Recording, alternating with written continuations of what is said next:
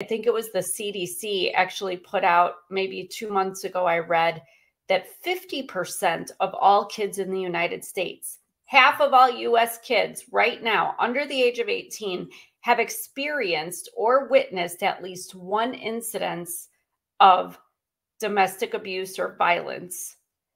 At least one, but they say on average, before a child is 18 years old in the US, they will experience 4 times of this. And to me, that's not okay.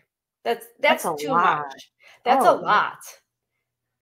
I think we all forget that even in the best of circumstances, like you said, we all develop our role and our identity and everything. And people don't realize that you're basically hardwired by the time you're 7 years old.